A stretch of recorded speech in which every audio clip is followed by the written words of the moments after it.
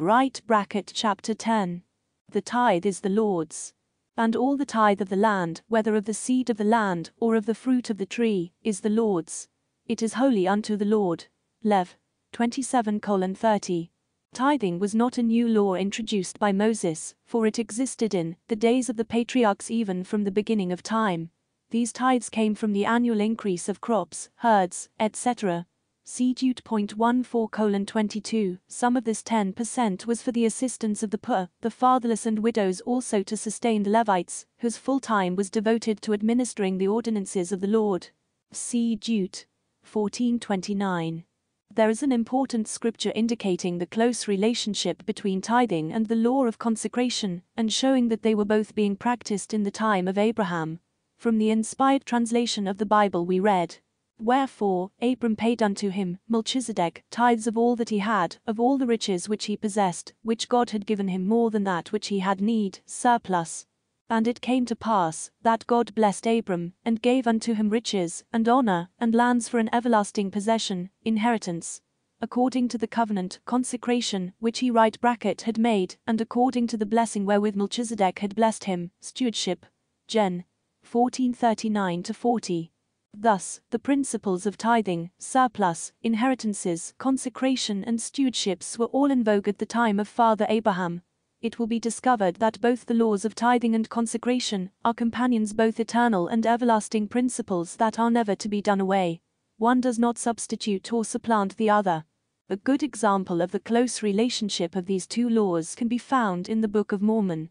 When the Savior appeared to the Nephites after his resurrection, he commanded them to obey the statute of tithing, which he quoted from the prophet Malachi. "For I am the Lord, I change not, bring you all the tithes into the storehouse, that there may be meat in my house, and prove me now herewith, saith the Lord of hosts, if I will not open you the windows of heaven, and pour you out a blessing that there shall not be room enough to receive it." 3 Nephi 24:6-10. But then we read that on the very next day they did minister one to another, and they had all things common among them. 3 Nephi 26:19. Did they reject the law of tithing that the Lord had just given them, and then during the night set up a united order? Why did the Lord give this law of tithing to them, and say that it would be also for future generations, if they were going to abandon it the next day? It is another proof that both tithing and right bracket consecration were being practiced at the same time, by the same people but for different purposes. The Nephites continued to obey the principles of united order for a considerable time, and they had all things common among them. Therefore, they're not rich and poor, bond and free, but they were made free, and partakers of the heavenly gift. 4 Nephi 3. Both tithing and united order were also combined in the revelations of the Lord to the latter-day saints. Although many Mormon people say that tithing is a lesser law, there is no scripture to substantiate that theory. Others say that it is a stepping stone to lead people into the united order and consecration, but if such were the case, then the Lord would have given tithing to the Mormons before he gave them the law of consecration. However, it was the other way around. When the church was only few months old, the Lord gave the saints the law of consecration, February 9, 1831, CD and C 42. Shortly afterwards, the Lord gave further instructions for obeying this law of consecration in sections 51, 52, 56, 57, and 58. 7 months later, on September 11, 1831, CC 64:33, the Lord said that it was a day of the tithing of my people. This sounds as if the Lord may be giving up the principles of consecration. But 2 months later he told the saints more about this law of consecration. He said that their surplus must go to the storehouse, and that none are exempt from this law, who belong to the Church of the Living God, D and C 70:10. He continued to add more instructions on the law of consecration in sections 78, 82, 84, 85, and 88. Right bracket later, on August 2, 1833, the Lord again calls for the saints to build a house by the tithing of my people. D and C 97:11. A year after this tithing law, the Lord continued to reveal more on the law of consecration, saying that it is for the benefit of my church, and for the salvation of men, until I come. D and C 104:1. 3 months after this revelation on consecration, the Lord gave a revelation on tithing which was for my holy priesthood. D&C 119:4, 3 years after this tithing revelation in section 119, the Lord called George Miller to be a bishop like Edward Partridge to receive the consecrations of mine house. D&C 124:21. Doesn't this seem inconsistent? Can anyone determine where consecration was repealed and tithing was substituted? If anyone thinks that consecration was done away and tithing was left as the law for the church, how does he explain why the Lord gave a revelation nearly 10 years after the last law of tithing, which called for Brigham Young to organize the saints into companies that would bear an equal proportion, according to the dividend of their property? D&C 136:8. Essentially, we must conclude that consecration was the first and the last economic law given the church. But that does not explain how tithing can be a law that would continue until the Lord would come. To make this all a little more confusing, it is interesting to note the Lord sometimes mentioned tithing and consecration in the same paragraph, or even in the same sentence. Once he said, I require all the surplus property to be put into the hands of the bishop, and this shall be the beginning of the tithing of my people. D&C 119:1,3. Right bracket. On another occasion the Lord said that the saints should receive their inheritance by consecration, agreeable to his law, which he has given, that he may tithe his people. D&C 85:3. Again, on July 8, 1838, a public meeting was held to discuss the law of consecration and stewardship when a revelation was given that pertained to tithing. CDHC 344. The reason why tithing and consecration were often mentioned together is because they are meant to function together. Simply said, tithing belongs to the law of consecration, and consecration is not complete without the law of tithing. The Lord said that consecration is an everlasting order, D and 104:1, and that tithing is a standing law unto them forever. D and C 119:4. It may seem contradictory that both the united order and tithing can exist at the same time and among the same people. And it may seem impossible consecration and tithing can both be everlasting laws of the gospel. The question then arises as to how these two important principles of the gospel can function at the same time. Consider the following revelation on how these two laws can function when they are obeyed properly. Verily, thus saith the Lord, I require their surplus property to be put into the hands of the bishop of my church in Zion. ****, and this consecration shall be the beginning of the tithing of my people. And after that, those who have thus been tithed shall pay 1/10 of all their interest annually, and this shall be a standing law unto them forever, for my holy priesthood, saith the Lord.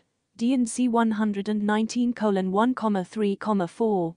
It is clear that the law of tithing was to take effect after the consecrations had been made.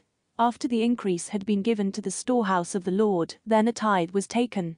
A man living the united order was commanded to put all his surplus into the bishop's storehouse. Nowhere does it say that he must pay his tithing first. After it is in the storehouse, then it is the duty of the bishop to draw a tithing out and present it to church headquarters. The church then has the duty to pay, to purchase or to contribute the Lord's tithing for those things which the Lord has designated.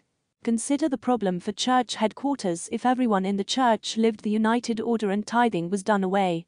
Where would the church receive funds to operate or to do all the things which the Lord has designated? The Lord's tithing is for him to spend in the way that he has designated. The Lord indicates that tithing provides for the poor, church headquarters, the publication of books and pamphlets, the missionary system, temples, church buildings and other things which he may designate. The united order is for the benefit of the saints, but the tithing belongs to the Lord. It was on the principle of tithing coordinated with the principle of the united order that would open the windows of heaven and pour you out a blessing that there shall not be room enough to receive it. Mal. 3:10, the right bracket tithing system that we have in the church today could never open any of the windows of heaven, the reason being that a rich man who pays tithing might be living next door to a poor widow who is also paying tithing, and that inequality is an evil which the Lord cannot condone. That is an unjust and unfair system which is not according to the Lord's law of tithing. Today in the church the rich are getting richer, the poor are getting poorer. The Lord is not satisfied with that kind of condition among his people, even if they are individually paying tithing. The Lord said that it is not given that one man should possess that which is above another. D&C 38:27, but under our present system of economies and tithing, all men are unequal in their possessions, and therefore unapproved by the Lord. Only when men live the united order and then collectively pay a tithe of their surplus to the Lord can the windows of heaven be opened. There is another objection for individual payment of tithing even in united order.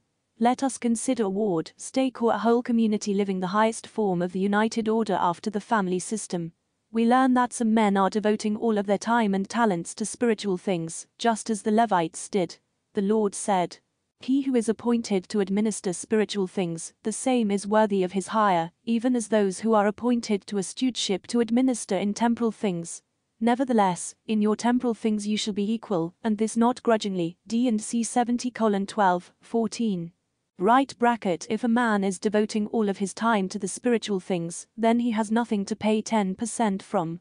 Even a bishop might be devoting all of his time to the functioning of the order, not realizing any temporal profits for his labor. A teacher, a missionary, etc., all might be laboring in the order and never see any money for their work, and it would be impossible for them to pay a tithing. In fact, there may be only a very few men in the order who would be handling money, doing the merchandising and buying or selling for the whole order. It would certainly not be their responsibility to pay the tithing. Orson Pratt explained, "If they are equally faithful, they are equally beloved of the Lord, and they are equally entitled to food and raiment, and to the good things of the earth. And the bishop has no more claim upon the Lord's storehouse than the least member of the church, only as his time may be more occupied in public matters, which may prevent him from cultivating the earth or engaging in other business avocations. And the same is true in regard to the 12, or the first presidency. The highest officers and the lowest are all one in Christ, children of the same great family." The Seer O. Pratt, page 293.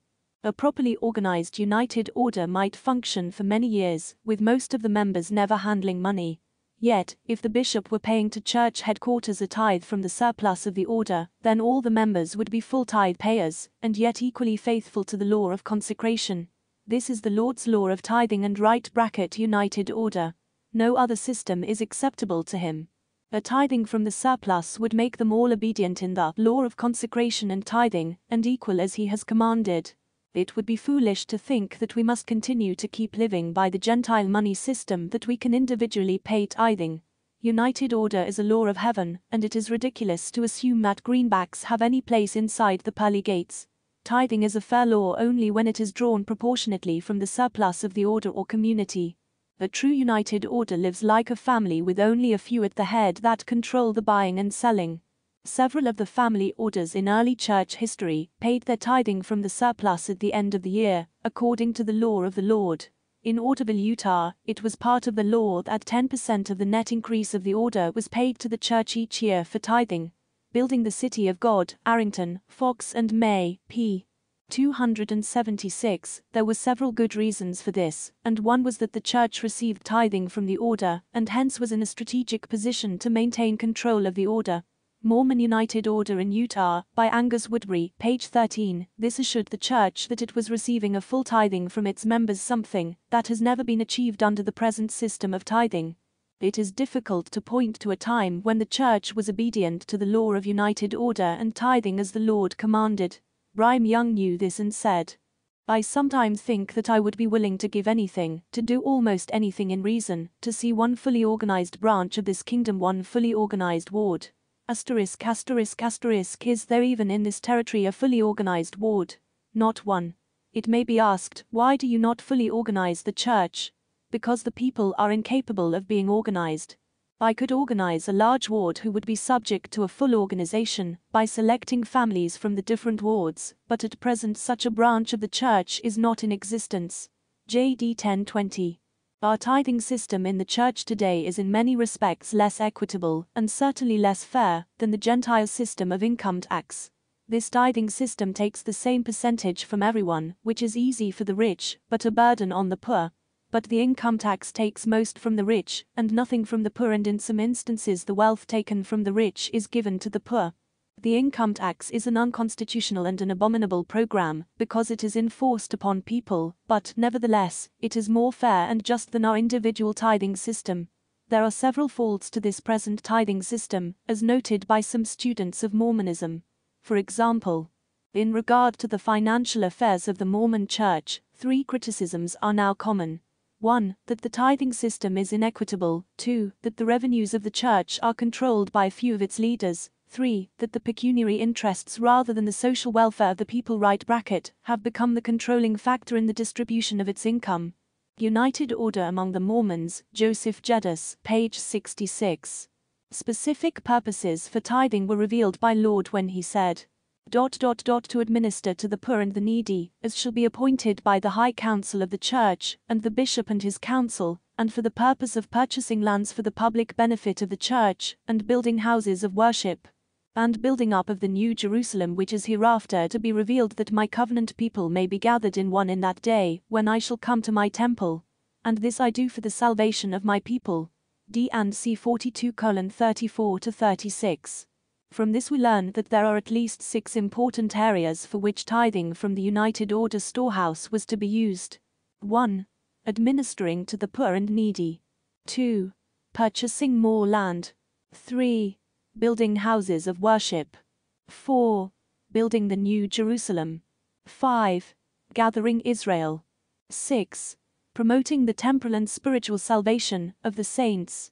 When the saints seek to accomplish these things with the tithing funds, then the Lord will bless them, but when they do not, he will curse them. He said, Will a man rob God? Yet ye have robbed me. But ye say, Wherein have we robbed thee? In tithes and offerings. Ye are cursed with a curse. For ye have robbed me, even this whole nation. Mal. 3:8-9. Too often the tithing from churches, groups or religious organizations is used by a few for investments in business enterprises, which in turn pays dividends or creates lucrative positions for church leaders, rather than for the tithe payers. Often tithing is used by a few for their private expenses or personal use, without the consent, and often without even the knowledge, of the tithe payer. This is priestcraft, and the Lord has commanded that there shall be no priestcrafts, for, behold, priestcrafts are that men preach and set themselves up for a light unto the world, that they may get gain and praise of the world, but they seek not the welfare of Zion. 2 Nephi 26:29. The Nephites had trouble with priestcraft even after the death of Neha, the major advocate of it. Nevertheless, this did not put an end to the spreading of priestcraft through the land, for there were many who loved the vain things of the world, and they went forth preaching false doctrines, and this they did for the sake of riches and honor. Alma 1:16. It has persisted and is still prevalent in the land today. Therefore, money taken for tithing but got used as prescribed by the Lord is priestcraft. For tithing is the Lord's. United Order was not to be done away by the law of tithing, neither is tithing to be abandoned when this people live the United Order. Neither has the law of consecration been done away, it is still binding upon the latter-day saints. Everyone going through the temple makes an oath and covenant to obey that law. Although the whole temple ceremony has been published many times, it is not understood by Mormon or anti-Mormon. Consider the covenant taken. Each of you bring your right arm to the square. You and each of you do covenant and promise before God, angels and these witnesses at this altar, that you will keep the law of consecration as contained in this the book of doctrine and covenants, which is that you do consecrate yourselves, your time, talents and everything with which the Lord has blessed you, or with which he may bless you, to the Church of Jesus Christ of Latter-day Saints for the building up of the kingdom of God on the earth, and for the establishment of Zion. This is another way of saying that we will love God with all our might, mind and strength. If the Lord had done away with the law of consecration, then why did he continue making the saints covenant to obey it? Or, why do the saints go through the temple and take this oath and covenant to obey the law of consecration, and then come out thinking that consecration was done away? When men make this commitment to consecrate yourselves your time, talents, and everything to the Lord, then they should make every attempt to do so either collectively or individually, so that covenant is not broken. If they don't, the windows of heaven will continue to remain closed to them. Organizational chart. For tithing and United Order.